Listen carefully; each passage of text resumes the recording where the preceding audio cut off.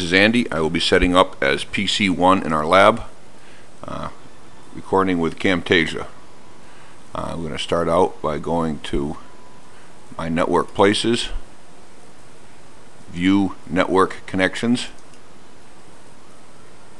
local area connection 2, properties. I'm going to scroll down to the TCP IP and properties.